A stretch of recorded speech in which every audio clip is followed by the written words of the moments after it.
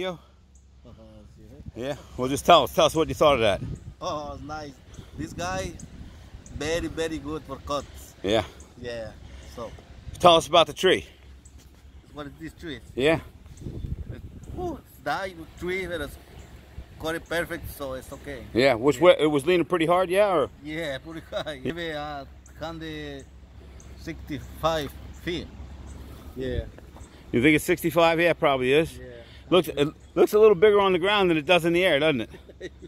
But the Sidelean, I mean, it was tough to tell because you had this maple here. Yeah. Exactly what was going on when you're trying to look at it from the high side here. Oh yeah.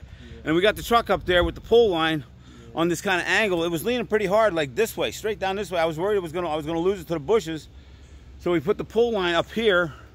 But then it didn't look like we had a lot of front lean. Thank you, Bernardo. Yeah. And so then I made that scissor wheel right there. That's my version of the scissor wheel cut right there, that little corner cut.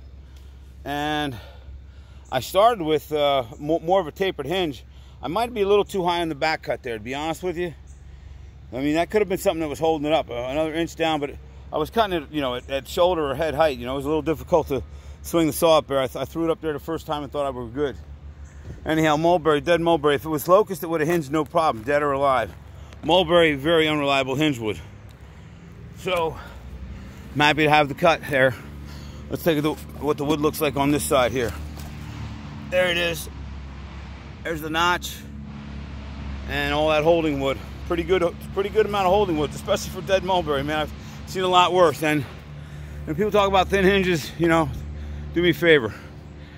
You get yourself a pull line and a truck and pull these trees over, you'll realize thick hinges hold better than thin hinges.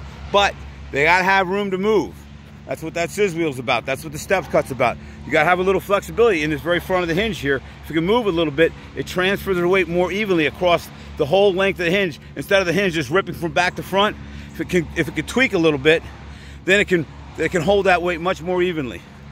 I wish we had a video of it, but I didn't have a guy here for the video, for the drop. But it was a little hairy, I'll be honest with you, because it was heading out pretty hard this way. When I looked at it from this side, it was just heading right out this way over here.